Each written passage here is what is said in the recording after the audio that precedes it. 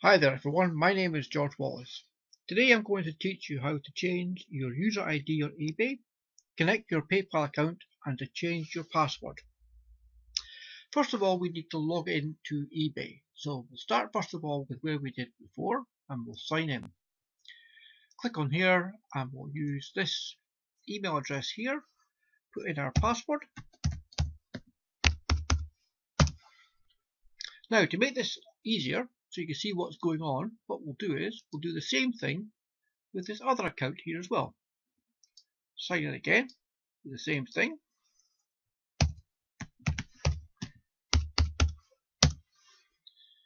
So now we've done that, first of all, we'll now go into this. We'll now go in and we'll look at the support first of all here. So we want to go into, first of all, contact us. We'll click on find an answer and we want to change the user ID. So we'll type into here, change user ID. So we shall search on that and that will come, how do I change my user ID? Very simple, go to my eBay, my account, personal information, click edit to the far right and of your user ID. So let's go into here first of all, we'll go to my eBay. I said first of all, go back to here again and it says my account and personal information. So we'll then go to account and personal information. And here we have user ID, which is WALLAFYL.D6JZO. So we'll edit that. Now, before we do this, we need to sign in again. This is part of the security that eBay puts onto you. So we'll log in again, like this. We'll now change this, which is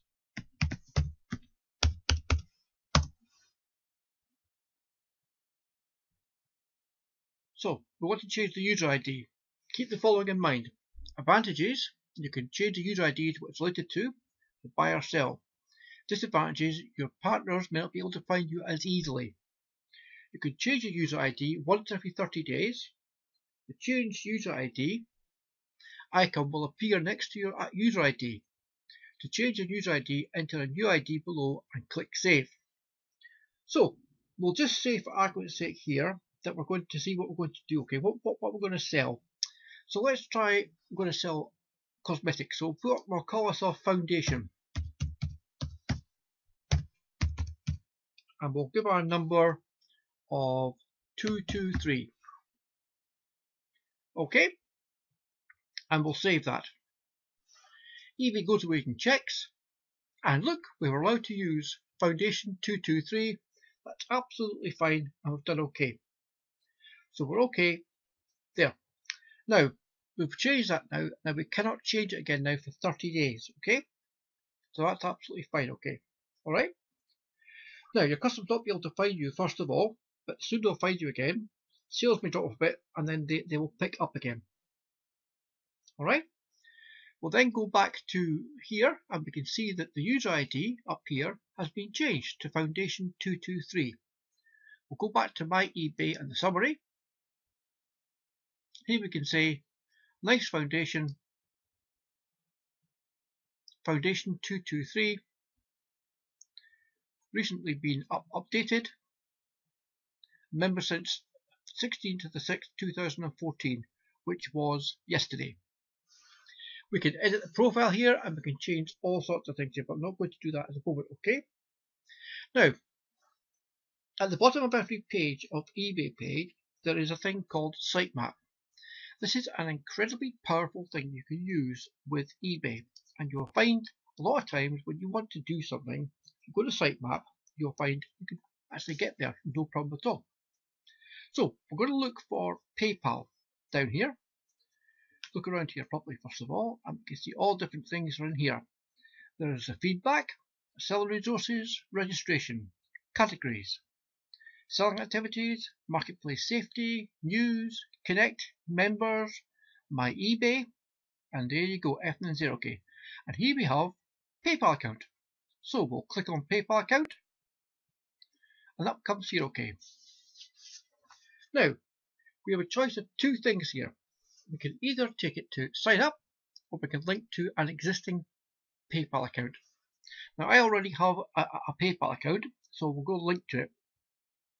So, that comes the information first of all. And what we need to do first of all is we need to update our information. Obviously, I'm not going to put in my address because you wouldn't like to see this properly, but we'll make it 23 Stone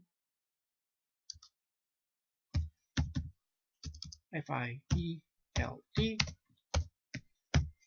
Park. Then we'll call it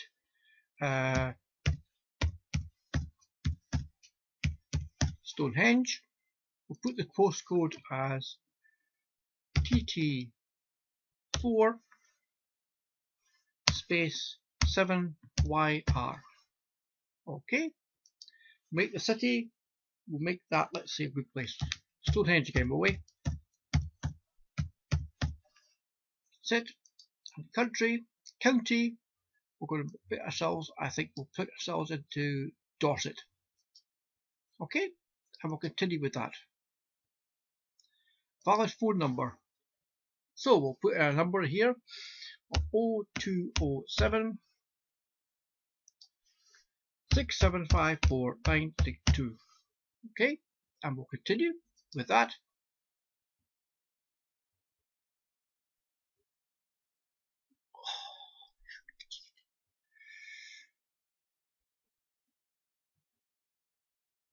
We can link to our existing PayPal account here. I'm not going to do this because I obviously don't want to show you this, but what we quite simply do here is we would enter our PayPal email address into here and our PayPal password into here. And from that, you can then link your account, and that will link your account without any problem at all. If you're going to do it the other way and create an account, what you would do then is to actually link up to your PayPal account, put all the information you need into your PayPal account, and away we go, and that would be the whole thing done properly. So now what we'll do is we're going to go back into this place in here again, as we were before. So we now want to go and change our password. If we look down here on the left hand side here before, we had personal information down here. So we'll just click on there again. And here we have password. We want to edit password. So enter your registered eBay email. If you don't remember your email address, enter your user ID. We called ourselves Foundation 123. But what we'll do first of all is we'll put in the old email address. As you can see, you can't actually remember anything at all here, so everything is totally locked here. eBay, get right eventually, eBay test 1234 at gmail.com, and we'll continue.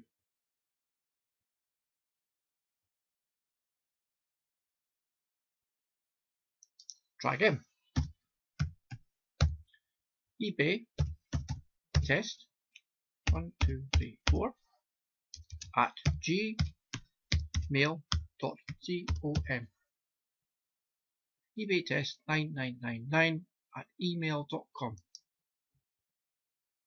That's okay. Now there's an email being sent to this eBay address. If we go to here we have eBay change user ID confirmation. That's come through okay. And we should find reset your password. Here was the welcome to eBay that was sent when we actually logged into eBay yesterday on June the 16th. User ID confirmation change was done at 10:10 tonight, and 6 minutes later we did reset your password. Click on here. This is to check that you actually did this thing properly and everything's been done properly, okay? So we'll now link on there, click on the link, create a new password. Let's put a new password in of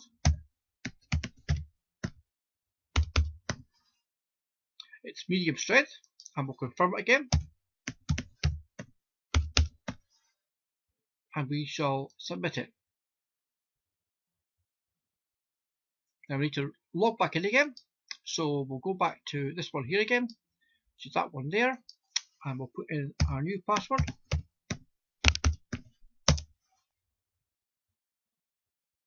And here we back in again, everything done properly. Foundation 223, we've had no feedbacks, everything's working just fine. Now, what we're going to do now is we're going to go back over this thing again, and we're going to go show you all the things we've done to get a check again. So, eBay user ID, PayPal, and password. We want to make our user ID based on what we're going to sell. So we could use selling soap, we could be selling cars, we could be selling brushes. We actually found a foundation, so we're going to sell cosmetics. As you see there, we could use soapy 123, cars 57, Ford 75, brush 678. If it's not used or anything else like that, then you could use it. If you change your mind about what you're going to sell, you can change your user ID, but you've only got 30 days. Every 30 days you can change it. Customers lose you, and then they find you again, so it's okay really. So then you've got PayPal. eBay owns PayPal, so it's like Hobson's choice. You've got no choice but to use PayPal. On Amazon, there's no PayPal, but you must have an eBay account to trade with eBay, no matter if you're buying or you're selling. But you can, when you're actually selling, accept bank transfers, and you can see other things like checks and so on coming in from your customers. Passwords. This is one area which people seem to understand least on the internet.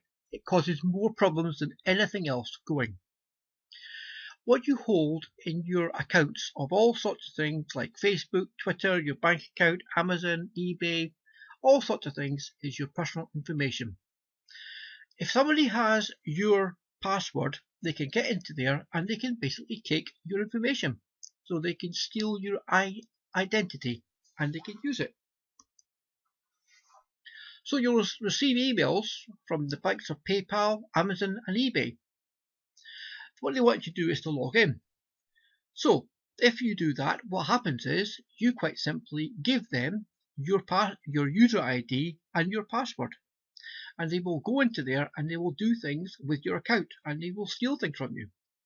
So when you receive these emails, scam emails as it's called, hover your mouse over the sender. And you'll find if it's from eBay, it will say it's from eBay at ebay.com or something like that, okay? If you hover over the eBay email and you find it something like grety at yahoo.zx, it's not eBay, it's a scam. Somebody's trying to get hold of your information. Now, if you happen to be tired and you do log in by mistake to a scam, go to the application you logged into and change the password. Now, that's right now. Inform the help desk that you've just been dealing with and tell them that you've just had a problem. They will ask you to send the email to them at their scam file, and quite simply they will make sure that your account is safe. If you do that, you'll be perfectly safe. You should change your password regularly. It's something which is not done regularly by people at all. People I know who have had eBay for 4 or 5 years have never ever changed their password. Don't make the password easy to guess or to understand. Got something like this one got here. First of all, ZYX $23 percentage 567. That's pretty hard to work out. But if you're Joan 1234, that's quite simple. The other hint is to make eBay and PayPal passwords different. So it makes it difficult for people to do things, and that way people have difficulty in stealing your identity. So, thank you very much indeed for listening, and it's good night.